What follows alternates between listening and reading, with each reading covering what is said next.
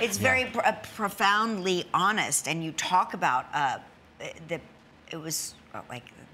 perils of being raised by a single mother. Tell me about your mom.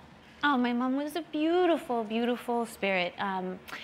You know, I'm not the only one who was raised by a single mother. I'm not the only one who was raised by a mother who potentially struggled with addiction. I'm not the only woman who doubted their self-worth.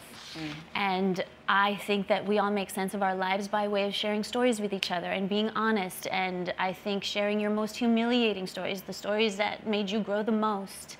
You know, when we're met with empathetic witnesses, we are able to sort of dissolve whatever shame we're carrying. And so I wanted to share my journey of giving my mother grace and forgiving my mother and understanding that she's just a human being who is doing her best. And sometimes our parents' best isn't good enough, but it is their best.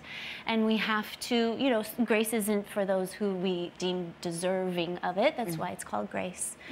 And I am excited to have conversations with women who have complex relationships with their mothers, who are now maybe deciding to not wait as long as I did to make peace and forgive her.